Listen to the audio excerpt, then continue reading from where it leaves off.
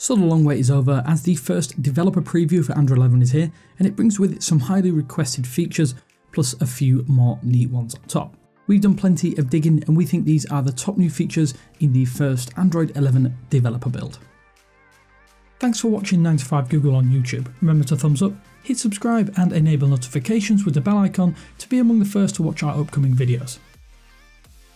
Long overdue when the feature has existed on other phones like the Galaxy line, the Android 11 Developer Preview 1 includes the ability to schedule when the dark theme kicks into action on your Pixel. You can now set it to activate at sunset based on your location, or alternatively set your own schedule for when the dark mode starts and then dips your apps into a darkened theme. We're sure a lot of you out there will really love this feature. Finally, after we saw it appear last year but not in a user-facing capacity, we now have an early working native screen recorder in Android 11. It's activated by adding a notification shade toggle, which you then tap to start recording, and you can stop recording via locking your phone or pressing the icon within your notification shade. At the moment it doesn't seem to record audio though. There is no ability to change resolution, but we're sure these options will probably come in a later preview or beta build.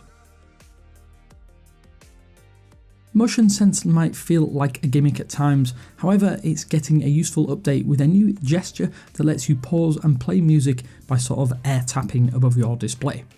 In my experience when trying with YouTube Music, it works pretty much every time, unlike the swipe to change tracks gesture. Plus you don't need to unlock your phone to use it, which makes it instantly more useful daily. This might be a godsend for frequent travellers, as now in Android 11 you will no longer disconnect from your Bluetooth headphones when you enable airplane mode.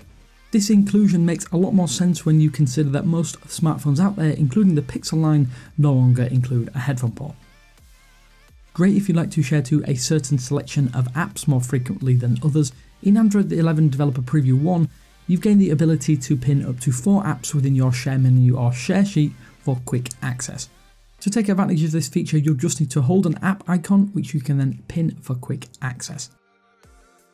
Another usability tweak, as the notification shade has gained a new conversation section that highlights messaging apps first and foremost for easier access. It gives them extra prominence on your notification shade and a separate divider from your other notification groups. Although not a massive addition, it's a neat feature all the same. This addition is aimed directly at developers, as you can now add a floating refresh rate measurement to your display if you want to track frame drops and your current frame rate.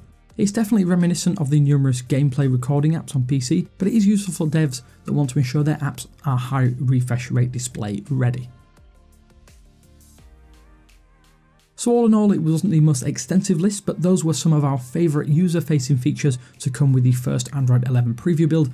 If you found anything new yourself, then be sure to let us know in the comments section below. Of course, we'd also like to know what you think are the best new features that we've shared too. On top of that, we have a full rundown of all of the new features in Android 11 and all of the preparation for features upcoming. If you want to read that, you can find a link in the description. If you want to know how to install the Android 11 developer preview builds on your Pixel, then we have a handy guide showing you step by step. So be sure to check that out if you do want to install it on your smartphone. With all of that said though, this is Damien with 9to5Google saying thanks for watching, but until next time, I will speak to you later.